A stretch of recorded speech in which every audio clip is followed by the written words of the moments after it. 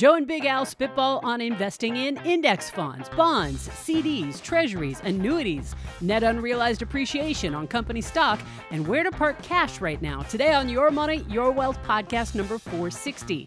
Plus, how do taxes, Roth conversions, or the mega backdoor Roth and donor-advised funds factor into those investing strategies? Will and Debbie in Gettysburg are investing an inheritance. LJ in Philly and Jane want the fellas' take on the pros and cons of various safe investments. Roger and Jessica in Cowtown, Fort Worth, need 4 different financial spitballs. And should ME in Atlanta do a Roth conversion and put money in a donor-advised fund in the same year? But first, Dianna in Spotsylvania needs an investing plan for her 86-year-old mom. I'm producer Andy Last, and here are the hosts of Your Money, Your Wealth, Joe Anderson, CFP, and Big Al Clopine, CPA. All right, we got Dianna from Spotsylvania. Spotsylvania, pronounced like Pennsylvania. Oh, Spotsylvania. All right, Virginia. I love your show and listen on the drive to work. All right, I've learned so much from you. And you make learning about finances interesting and fun. Well, thank you very much, Dianna. I'm requesting some spitballing today for my 86-year-old mother. Her net worth is about $950,000, which includes $230,000 in a traditional IRA, and most of the remainders in a brokerage account. Her annual income includes a survivor pension, stock dividend, Social Security, which totals about $50,000, more than enough to cover her expenses. Prior to my father's passing last year, he was actively trading stocks. Just before he passed, he sold many of the more volatile stocks because Mom and I are not knowledgeable enough to continue this individual stock trading. Currently, in the brokerage account, she holds some long-term stocks for the dividends and some CDs with buried maturity dates. The CDs are recent purchases just to earn some interest until we decide how to proceed with the investing. My mom would like to grow her worth for children and grandchildren. So my questions are, number one, how aggressive should we be with investing in her situation? Since she's set for the remainder of her life, can we throw all of the cash into growth type index funds? Or is a diversified portfolio still important in this situation? Number two, should she be doing Roth conversions to try to lessen the tax burden for the heirs? She has never had a Roth IRA. Can she have one? Follow-up question. If she does a Roth conversion, what happens if she passes away before the 5-year rule? All right. Okay. Very good, Dianna. Got a lot here. Yeah. So she's got some cash. She doesn't need the cash. The money's going to go to the kids and the grandkids. So how should she invest? I would do a globally diversified portfolio still. And here's why. Because at 86, you never know, right? Is she going to have to go into a retirement home or assisted living or something like that's a lot more expensive? She could have another 10, 15 years of life. She could. So I wouldn't be thinking about the kids and grandkids just yet. So I would stick with what works for her and her goals. Yeah. I mean, I think that's well said. But if she's got enough fixed income that you believe is going to cover any necessity through the next several years, and if there's an event that is going to require cash, is there other cash that you can, because let's say Dianna says, all right, well, should I invest this for myself and my kids? Well, you could and have it in more of a growth type portfolio, but I still want to be diversified. I would be in low cost index funds that's diversified, not like Tesla stock. Well, I would just say, so my mom at age 89, her rent tripled when she moved into a retirement home. That's what I'm you got fresh in my mind. Facts. That's very fresh, right? And it's just like, I wouldn't necessarily assume that your mom is set for life. She may be, but let's have a little bit of safety here in case she needs to access it. All right. I don't have that experience, so we'll just go with you, bud. Okay. All right, Roth IRA. Should she do some conversions? Well, let's see. So her income's around $50,000, right? It's going to blow up the Social Security tax. It is. And plus, I wouldn't do any more than the 12% bracket anyway, which is going to be just a small amount. And probably Social Security income is going to be more of a tax than it was. So it's not going to be a 12% rate. So I would say no on that one. Because the RMD is not that big. It's $8,000. Maybe it's going to go up a little bit. But if she's invested conservatively, it's probably going to stay at that 8,000, 10,000. It's probably going to decline versus going up, depending on how it's invested. The other thing here too is if she does need it for some kind of retirement It's facility, going to have a tax deduction. yeah, have a tax deduction for the medical part, right? And so it's just fine to have some. If she does the conversion. On the other side of me, it says, yeah, if I'm investing this for Dianna and her grandkids, I absolutely want to convert the whole damn thing and put it into growth stocks and have it grow, tax free for the heirs. Yes, I agree with that comment. So if that's your strategy and plan, then yes, I would convert the IRA into a Roth IRA, and I would have it more of an aggressive, diversified portfolio in the Roth that I would name the grandchildren the beneficiary of it. Yeah, and I agree with your comment. I'm just suggesting I don't think that's the best plan. Sure. I mean, because you never know what's going to happen, right? Right. The 5-year clock. Yeah, the 5-year clock still happens at death. So she converts, God forbid she dies the next year. There still has to be 5-year within that conversion because she's never had a Roth before. Correct. So the heirs would have to wait 4 years for the tax-free distribution on that earnings. Yep, agree with that. Okay, got Will and Debbie. They write in from Gettysburg, PA. Gettysburg. It's a great town. Yeah, they had a little war there. They did way back when. They had a little scuffle. That was an important one. It was. Joe, Al, Andy, I'm a little confused to what to do with an inheritance I just received. Where and how should I invest it? My dad recently passed away, and I received $200,000 from the sale of his home. I also received about 1,800 shares of stock that my mom used to work at. So there's some sentimental attachment. I would like to leave some for my children to inherit. It is currently valued at $115, $115 a share. Right. I also received $50,000 in cash and bought some CDs with that money. There was also some money from an IRA that I'm taking about $3,000 a year to use for vacations. My wife is on SSDI and collects $2,300 a month and $4,000 a month from a structured settlement, which she will collect for life. But if she predeceases me, I will only collect it until I turn 70. Am I wrong for thinking that this structured settlement is like having $1 million saved? $4,000 a month, $48,000 a year, call it $50,000 a year. Look at $1 million, 5%. I see where you get that, but I would say no. But first of all, you don't have access to it like you would $1 million if you need it. Number one. Number two, the $4,000 a month is probably a fixed number. If you had $1 million, presumably you take 4%, but it's growing at 6%, so it's a growing balance. And number three is it could stop if your wife predeceases you. So no, it's not quite the same, but I get the comparison. Okay. My wife and I have about $423,000 in a 401k IRA. We have $100,000 in a CD, separate from the inheritance money. We will receive $1,900 a month from a sale of a property for the next 26 years. I'm going to receive a pension of $650 a month at 65. My wife will receive a pension of $900 at 65. A lot of numbers getting thrown out here. Hopefully you're keeping up. I got a couple of things jotted down. All right. I don't plan on withdrawing any money from retirement accounts until I'm about 72. Our main home in Gettysburg is about $400,000, is paid for, as is a condo in Florida. I make about $45,000 a year, and I'm thinking of retiring after I turn 55. I know I have to pay for insurance, but I'm hopeful ACA credits will help. Is this feasible? Am I in good shape? Where to put that inheritance money?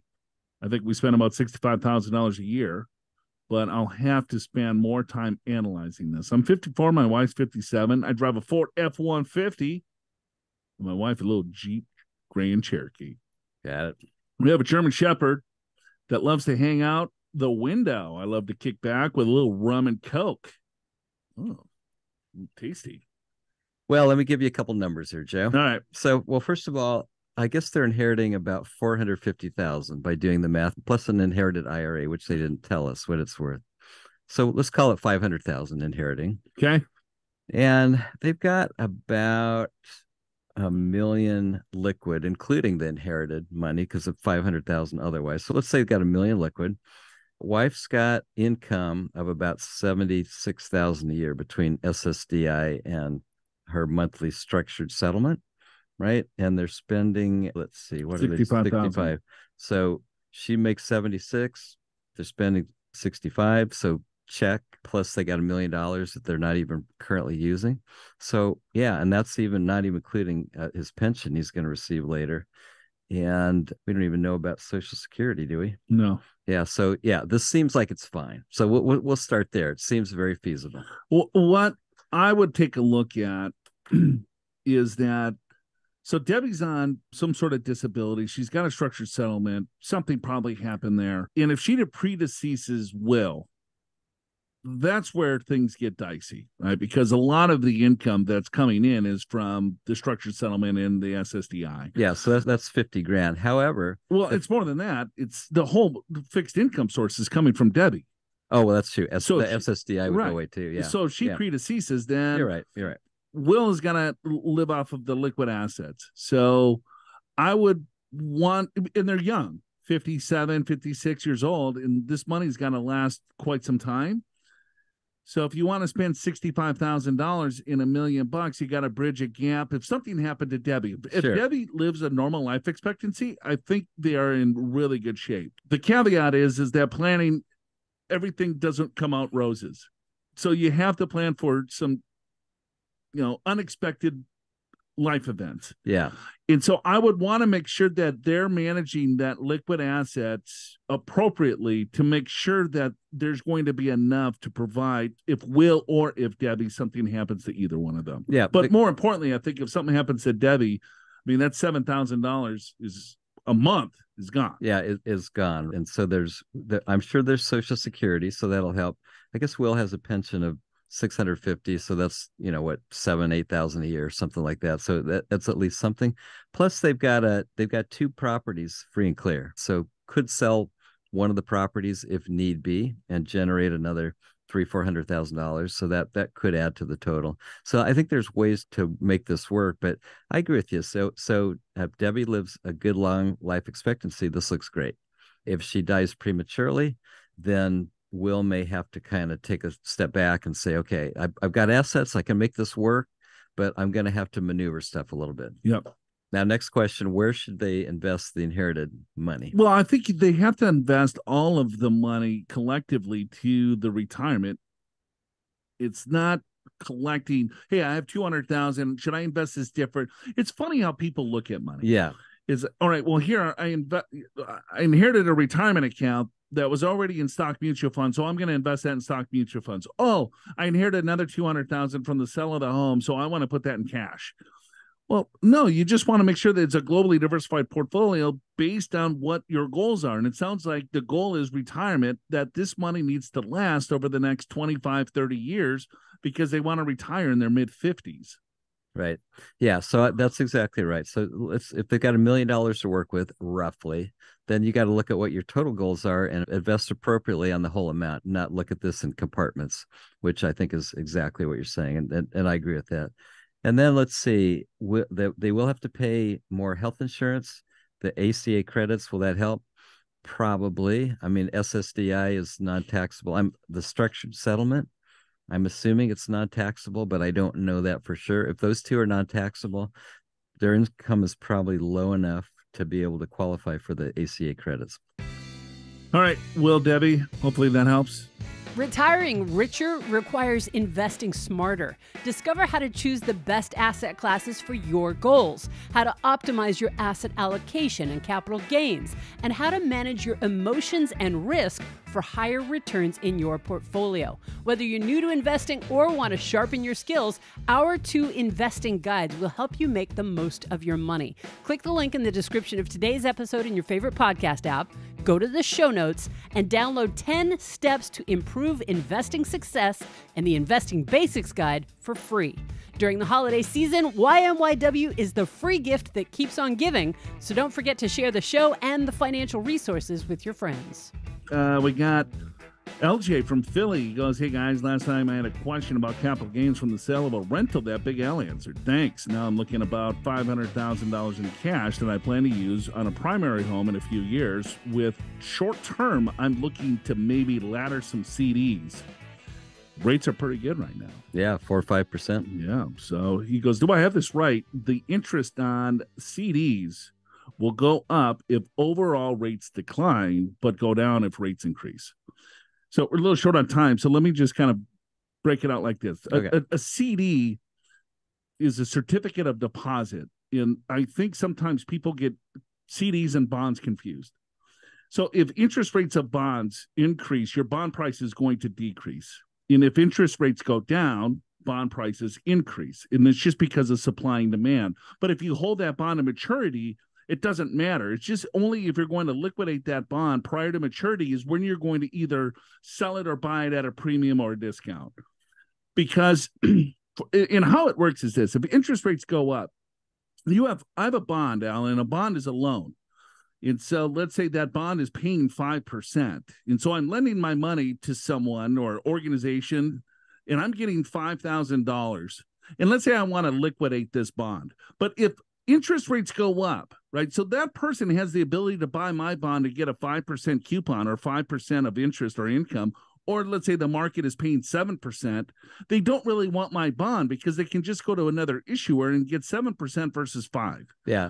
So for me to entice that buyer that, hey, my bond is worth it, what do I have to discount my price for that person to purchase the bond. Because they could buy a bond at 7%. Why would they pay for yours at 5% unless you gave them a discount? I have to discount. I have to entice them to buy it, so I have to discount. Sure. So that's bonds. And so if I hold the bond to maturity, I'm going to sell it back, or I'm going to get my money back because it's just a loan. A CD works differently. You're going to get a guaranteed rate by the bank. It's a certificate of deposit. So I'm depositing my money at a bank that's FDIC insured and saying, hey, here's $100,000. I'm going to receive 5%. It doesn't matter what happens to interest rates. I'm going to get that guaranteed 5%. If I liquidate the CD prior to the maturity date of the CD, they probably will take any interest that was accrued in that CD back. So they work a little bit differently than bonds, but I think they're in the same category as a safe asset, depending on what types of bonds that you use in your overall portfolio. Yeah. So with the CD, yeah, there's a surrender penalty if you surrender early. And typically it's based upon your interest that you received or part of the interest that you received, but you get all your principal back. It's different than a bond. All right. Got Jane. She calls in, writes in. Hi, Andy, Joan, Al. I love your podcast and all of your personalities. Wow. Well, thanks, Jane. You. You're the only podcast I don't put on double speed to listen to. Unbelievable. Only one. Wow. Is it because we talk so fast anyway? No, because she would not be able to understand me reading these questions because I fumble fart around them. I actually slow it down to 0.75 when Joe spins out the numbers. See, yeah, you know, I should get more prepared and read these things before we go on there. All right. Here's the question. What are your thoughts of where to park cash right now? What are the pros and cons of treasuries versus CDs as for taxes? Well, treasuries, state tax free. Correct. CDs, 100% ordinary income tax. Yeah, federal and state. My Fidelity friend / advisor recommended a 3-year annuity through Fidelity. So it's Fidelity friend. Got it. That's I wish I had a Fidelity friend. Yeah, me too. Here you go. Here's a 3-year annuity jobber. Jam me into that. He said it was different than other annuities. You would go into a bank and purchase that have lots of fees. Okay. Oh, this is a special Fidelity. Yeah, the special, right? The Fidelity friend. Got it. I could also just leave money in money market, but figure taxes and fees are high with all that. All the money decisions I make seem to be a little too late or just off slightly. Joe said the last time I wrote in, I showed up to the party, but everyone else was drunk. Do you remember saying that? I do not. I don't remember hearing it, but yeah, that's a good line. It is. Yeah. I do vaguely remember that. Jane comes to the party. Yeah. But he's sober and everyone else we're already gone. Yeah. And the alcohol's gone. Yeah. There's like a half a bottle of cream de mint that no one wants to touch. Right. Yeah, that's what we got left, Jane. You walk that on the rocks, you're straight up. By the way, the amount of extra cash is $400,000. It won't be needed for at least 5 years. My drink of choice has changed from a pomegranate. I knew I could get it. Pomegranate pear vodka to a pineapple soda with Tito's. My husband still loves his red wine. Thank you. Thank you for all the great information you provide each week. Best podcast ever. Boom. Boom. Wow. Hashtag. Thanks, Jane. Okay. So Jane's got a little Fidelity friend, wants to put a little 3-year annuity in it. Yep. How old's Jane? Do we know how old Jane is? We don't have that information, I don't Doesn't think. say. Okay. Doesn't need the money for 5 years. So it's a fixed annuity that the Fidelity friend is recommending. The difference between that product and a CD is that the interest is going to grow tax deferred and you're not going to pay any of the income until you pull the money out, which is in 3 years. You might get a little bit higher rate, but if she's under 59 and a half, it's not going to make any sense. You got to be over 59 and a half to get the deferrals out without a 10% penalty. That's right. I don't know. Do I like that? Do I like a treasury? Yeah. Would you do treasury or CD? I would not do a CD. I would not do an annuity. I would probably do treasuries. But if I need the money in 5 years, I would probably do like part of it would probably be in a tax-free money market account, and the rest would be in like in a tax-free muni bond fund. Oh, really? Short term. Okay. Something like that. Interesting. I think I like treasuries from the tax standpoint, and then you can lock in a better rate. Yeah, but then you got to constantly look and buy and, when they come due. Yes, that's the downside, and you can lose money on them if you have to sell them early. And I like CDs because they're easy and the rates are great, but you're only probably going to get a good rate for a year, maybe 2. You're not getting higher rates for 5 years. When's the first time you bought a CD, Al? First time? Yeah. See, now that Do you remember when you first bought your first CD? I don't recall. I'm in my 40s, and I've never purchased a CD. Well, I have several right now. I know, because you're in your 60s now. Is that the turning point? No. Do you think now that you're getting a little bit older, you're like, man, I really like these CDs, and you're shopping CD rates versus before you probably never did? Well, I finally have a little cash. Oh, big house. Got that big wallet. Got the big wallet. And I am in my 60s. And yes, I like that higher interest rate. I like having the knowledge that I can pull it out at any time. But we don't know how old Jane is. But I might, without knowing any more, I might say some in treasuries, maybe a 5-year treasury, and maybe some in CDs that you'd have quicker access to the funds if you need some of it. 5 years, you would still stay very safe cash type investment. Yeah. I mean, that's right on the border, right? Yeah. And markets at all-time highs. So just, you got to consider that. Are they at all-time highs? Just about. All right. Well, cool. Yeah, everyone's not drunk at the party this time. No, I think plenty of time. Yeah. And the alcohol is still there. It's still flowing. Got an email that starts with Andy. Please sub out our names. So I did. What was that? And then it says, good day, Andy. Yes. So that was just a note to me and then starting the email. So I've given these emailers the names Roger and Jessica, and you'll see why in just a second. Okay. Roger and Jessica. From where? Texas, Fort Worth, Cowtown, they say. Oh, Cowtown. All right. Okay. All right. Good day, Andy, Joe, Big Al. Absolutely love the podcast. Great information and entertaining, which is hard to pull off. Although most of your spitballs deal with fat wallet people. A big fat wallet. I don't think we're fat wallets, but we're not in a bad situation either. Kind of normal people. So hopefully this will help some others. Start with the good stuff. We live in Cowtown, Texas. We drive a red 2020 Ford F-350. It's big. Oh, that's a big red truck. Oh, It's a dually. Oh, yeah. Diesel probably, huh? Dually. We use it to pull a 35-foot 2022 travel trailer. Perfect. All right. Well, that ain't cheap. No. You got a big wallet. Jessica, my hot redheaded wife, picture Jessica Rabbit, has a very ugly box chihuahua.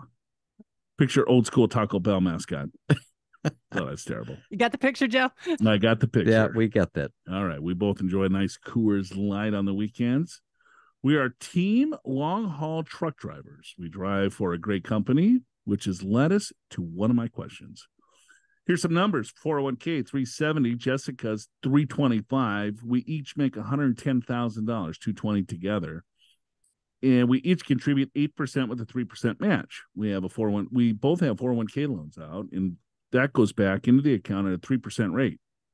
We are 60 and 59, and both accounts are in full equities with about 30% of each in company stock. We don't have any good bond funds available in the 401k selections to make in all the target date funds are high expenses.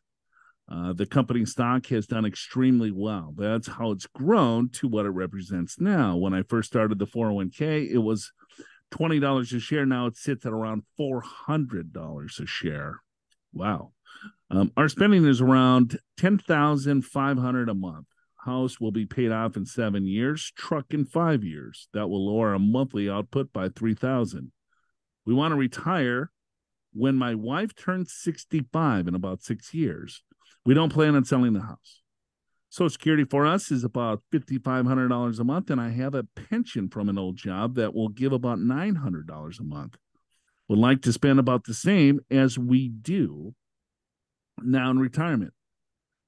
All right. First Spitball, what do you think? What do I think? What do you think? I think there's a lot of numbers here. Here, I'll tell you what I think. He's got 370, 325. So you got 4, 5, 6, 7. He's got some. He's still going to work for 6 years. He's going to probably have $1 million by the time he retires. I computed 1.3. So here's how I got it: starting with 700,000, adding 24,000 a year. That's 8% plus the match. Yeah, well, that's with the match. Huh? Yep. That's 8 plus 3. I actually did 7 years, and the reason I did 7 years is because that's their full retirement age for Social Security, which I kind of use that figure. So it's about 1.3 million, right? So Social Security is about 66,000. Spending, I said 10,500 a month, but I'm going to reduce it by 3,000 because 7 years the house is paid off. Yep. So that's about 90,000. So they need 90. I didn't worry about inflation at this point. Straight numbers, 90. Social Security 66. So you need 30,000 from the portfolio. They're Yeah. going to have $1.3 million. That's a 2.5% burn rate. it's a little over 3, but yeah, which is probably fine. And that's How's it over 3 if it's 1.3 and they need 30,000? well, I'm saying they need 110 Oh, okay. because I did inflation. So I kind of did. I didn't inflate some stuff, but I try to make this as conservative as possible. All right. Spending 110, you got 66 coming in, right? So you're about 40 grand short, right? Into 1.3 is about 3.4%. Okay, so I like that. I think if you can at 65, if you're a 4% distribution rate, I think this has a high probability of success. So I think that sounds good. So that's number one. What do you think? I think this works. Well, I think here's what I think they're on track to have enough assets accumulated at the time they want to retire in 7 years. They want to retire in 6 years, so it's going to be close. Yeah. I think where the real issue comes into play is that they're going to have to create a lot of income from the overall portfolio. And if a lot of this money's in their company stock that has split a couple of times, that is a 10-bagger, you got to be careful there. Yes. Right? Yeah. Because you want to make sure that you have the appropriate portfolio to give you the income that you need from a tax advantage, from a safety, perspective and everything else. So I think from a spitball back of the envelope, if they continue doing what they're doing, if they get a 6% rate of return over the next 7 years, I think they're going to be close. Yeah, I actually think they're going to be fine. But second spitball is going to sort of go into what you were just kind of alluding to. So it goes, what to do with company stock and how does NUA work? Well, NUA is net unrealized appreciation. And so there's an IRS law that allows you to take company stock out of your 401k plan and put it into a brokerage account. Why would you want to do that? Is because anything that comes out of a 401k IRA type of account is taxed at ordinary income rates. So you bought the stock for $1, it's worth $10, and you have 1,000 shares, so you have $100,000 or whatever that math is. Right. Everything comes out as ordinary income. You have to pay the highest tax rates. Net unrealized appreciation is that, let's say you bought it for $1 a share, it's worth $10 a share. You move those shares out, you only pay ordinary income tax on the basis, which is $1 a share. So all of that appreciation, which is NUA, net unrealized appreciation, then is going to be taxed at capital gains rate, which is a lot lower in most cases than ordinary income. So it's a tax play. It allows you to take the stock out of the 401k plan, put it into a brokerage account, then sell it at long-term capital gains. It also gives people the tax diversification that they probably need. Because if all of your money's sitting in a 401k plan, everything is going to be taxed at ordinary income rates. This allows some capital gains tax to be included in your overall distribution strategy. Yeah, and it's especially important when you think about Social Security, taxed as ordinary income, most of it, and pension. In this case, $900 per month, that's taxed as ordinary income. So if you get this stock out of the 401k, then you pay ordinary income tax on that cost basis. And then the capital gain tax on all the gain, you only pay that when you sell the shares. Anyway, so you could do that all at once. You could sell the shares. You could do it slowly over time. But going back to your point, Joe, is you're going to have to produce a bunch of income from this portfolio. So if this is stock that's non-dividend stock, it's not necessarily going to work in terms of creating a cash flow. But then there's other assets too. So it just depends. This is where the planning sort of comes in play. And that is how to create an income stream tax efficiently with the assets that you have. And in this case, there is a shortfall of over $40,000 that needs to come from the portfolio one way or another. So his third spitball is, how do I de-risk into bonds? Well, that's tough. You're 6 years out, right? So you don't want to de-risk the year before. So you slowly want to de-risk now. Right? Because you don't necessarily know what the market's going to do over the next several years. So it's all right. I have 100% stock portfolio now, but you need to work towards a glide path, if you will, over the next 6 years to get enough safety in the portfolio. So the year you're retired, if the market tanks 20%, you don't have 100% stocks. Right. So you slowly have to do this over time, and depending on the strategy, some people do it with, contributions, or when you rebalance, you're just going to start adding a little bit more towards safety asset classes as you get closer to that retirement date. That fourth spitball is, we each open a Roth account with a couple $100 to start the 5-year clock. Not sure about doing some big barn backdoor Roth conversions. What estimates do you think on our tax bracket for us in retirement? Company plug. Thanks to Andy for telling about it. Company plug. Keep reading. Oh, we have used your guys' easy calculator, and it's great. Best part of the show, spitballs. You guys give in the derails. Thanks, everyone. Well, thank you. I don't know. I have no idea so he's got to do NUA when he retires, so he's going to have a little bit of tax to get that money into but doesn't he have a large, he's probably 12%. There's going to be room in the 12 or 15% tax bracket to do conversions for sure. I think so too, Joe, because if you just take Social Security and the little pension that they have, it's probably going to keep them in what is now the 12% bracket, soon to become 15% bracket. And so that's probably your best bet, is to convert up to that. But then since you're in that bracket, you got to be careful with capital gains and NUA. So it's a little tricky, right? So you're going to have to do some tax projections to get this just right. All right. Thank you for the question there, Jessica and Roger. It's clever, Andy. It is. Very clever. Thank you. Thank you very much. There are aspects of your retirement planning that you cannot control. But are you controlling the controllable, like your taxes in retirement? Our collective individual income tax is estimated to add up to $2.3 trillion this year. How much of that will you be paying? If you're expecting a hefty 2023 tax bill, you can do something about it, but the clock is ticking. Watch YMYW TV to learn from Joe and Big Al 10 tax-cutting moves to make now before the end of the year so you can send less of your money to the IRS. And don't forget to download the companion guide as well. But it's a limited time offer, so get it before this Friday. Click the link in the description of today's episode in your favorite podcast app to watch the show and download the free guide. One of those moves to consider is a donor-advised fund. Let's learn more. This is M.E. from Atlanta. My drink of choice is a Texas margarita on the rocks with salt, or a Leinenkugel summer shanty beer. Ooh, a little Leinenkugel. That's brewed in Scotty. My husband and I have a feisty golden retriever.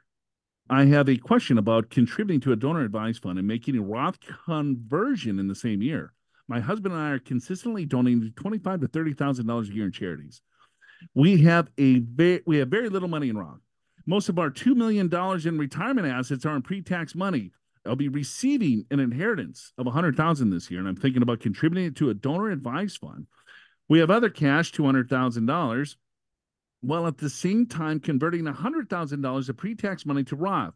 Would these two events zero out the tax consequence? We are 3 years out from retirement. We will continue to contribute to our 401ks and brokerage, and we will draw down pre-tax money to live off of 3 years before collecting Social Security. Thanks, ME. All right, so donor advised fund. Let's explain that.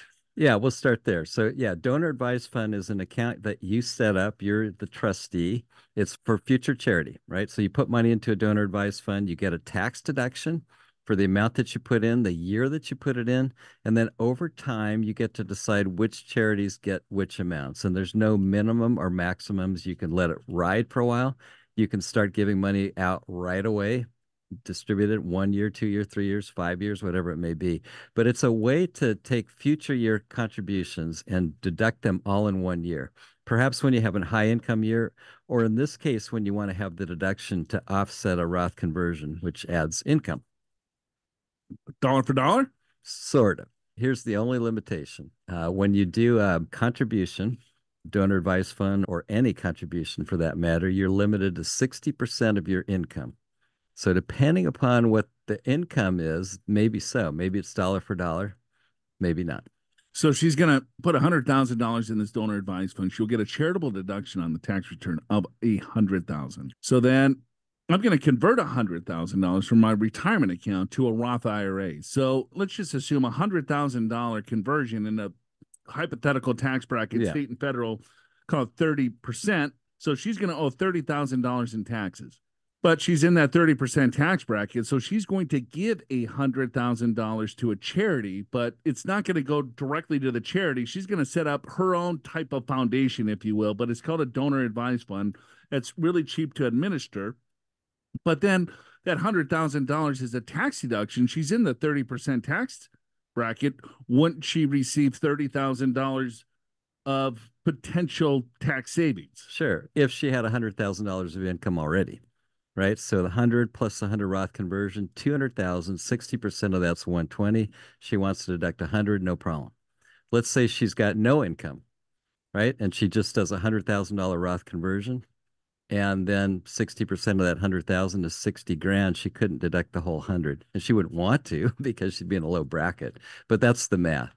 But I'll give you a better idea, ME from Atlanta. If you have appreciated stock outside of retirement funds, donate that to a donor advised fund because you don't have to pay capital gains tax on that. But be aware you only get 30% of your adjusted gross income. So maybe you do, the first 30% capital gains so you don't have to pay tax on that money, and then do the other, 30% from cash, and then you'll be in a better spot. You save some of that cash, right?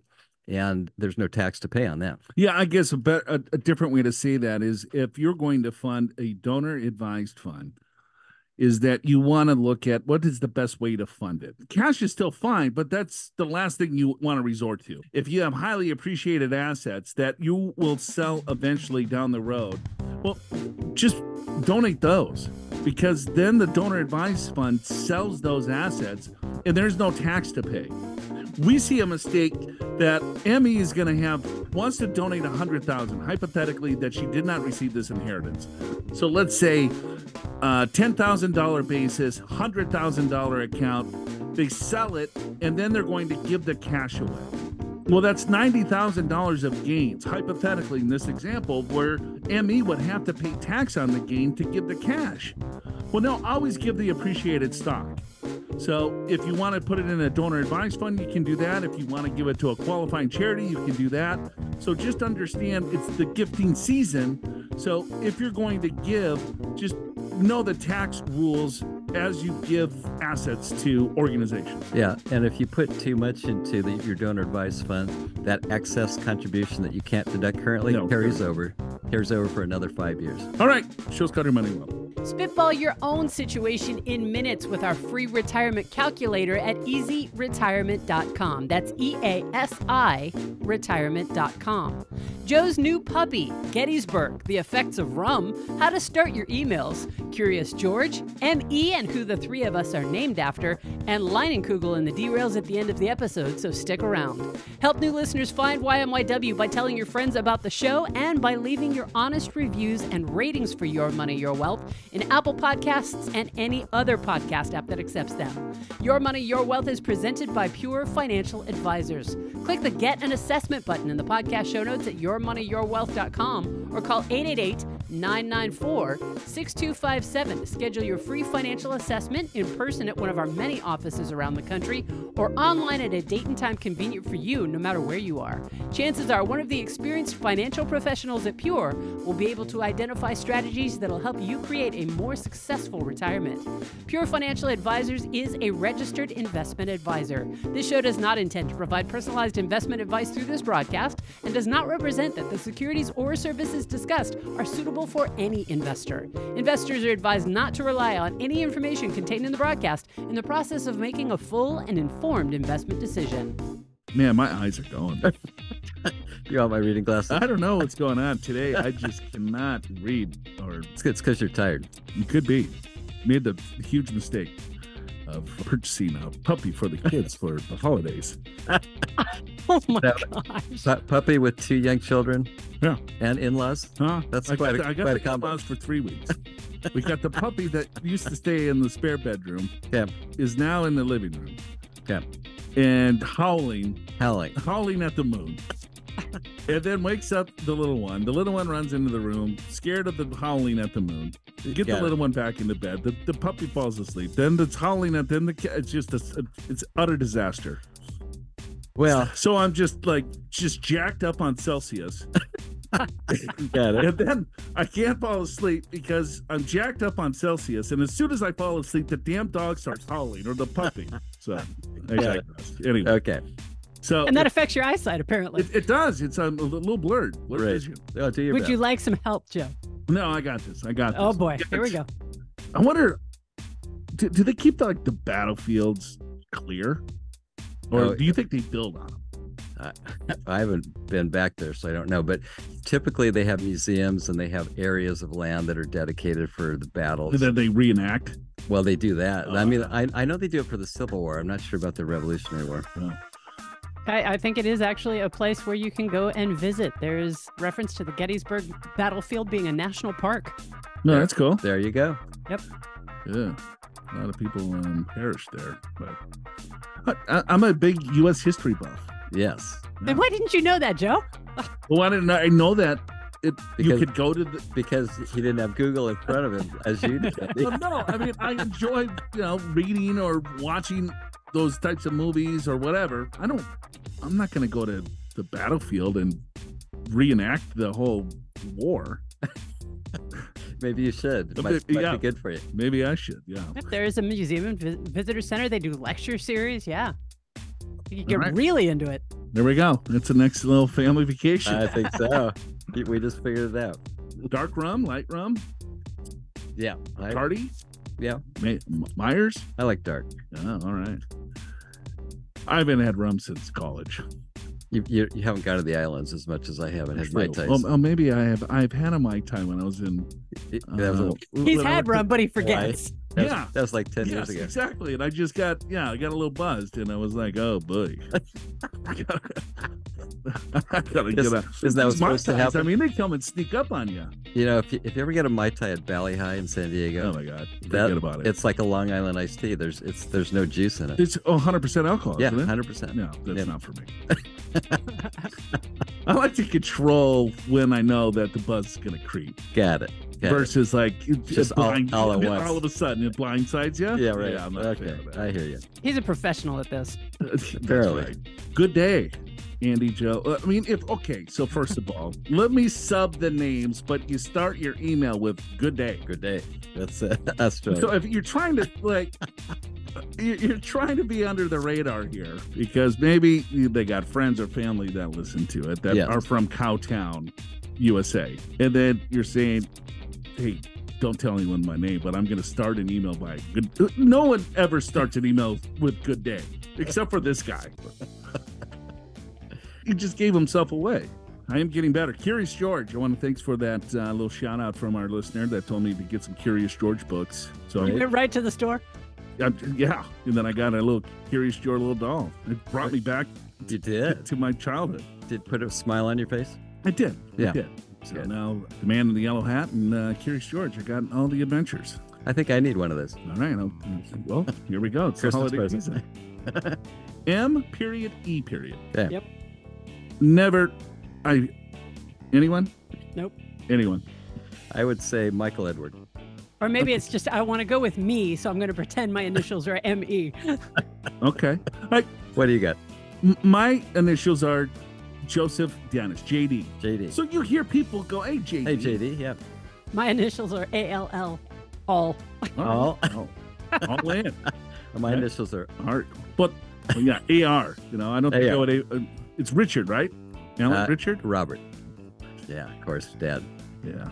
Just like your dentist after your dad. That's right. Yeah. That's why we're a power duo here. Now we're a We power got trio. We got our dad's middle name. Yeah. You have your dad's middle name, and is that Al? No, That's her my initial. middle name is actually my grandmother's middle name. Oh. Oh, okay. Yeah, see, female side, they don't go with their mom's name. Yeah. It's usually like the middle name of something. Yeah. Okay. I digress again, man. I'm tired. We're going to get through this, bud. But I will tell you, so my dad is Robert William, and then I became Alan Robert, and my first son is Robert Allen. Very We're going to keep it original. confusing. It all makes sense. This is, okay, ME. We're going back to ME from Atlanta. Hotlanta. Right there. I lived in Hotlanta for a hot minute, right to Darlington. Were you there in the summer? Yep, across the street from the Piedmont Hospital. So a little shout out. Got it. Or Leiningogle Summer Shanty Beer. Oh, a little Leiningogle. That's brewed in Piscani. Wow. Oh, you actually know that one. Okay. Oh, yeah. I've had a fair share of Leiningogle. Really? Yep. I didn't. I wouldn't have known how to pronounce it. Yeah, me either. I was waiting for that one. Yeah, I'm pretty good. When it comes to drinks. Yeah. Come on. You throw got, throw you it got at all me. there. Yeah. Well, Got it. especially when it's brewed right across the street from Yeah. the homeland. Okay. Got it.